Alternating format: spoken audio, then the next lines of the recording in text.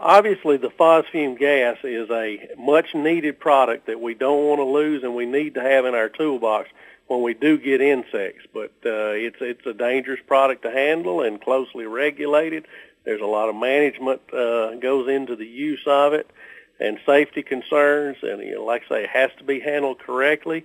But fumigating a bin in general is just hot, nasty work. And to avoid that, it's certainly much easier to avoid that and not have to deal with that. Generally, if we have to fumigate, we're usually fumigating wheat in extremely hot weather, and being inside bins and handling phosfume is not an enjoyable task in hot situations.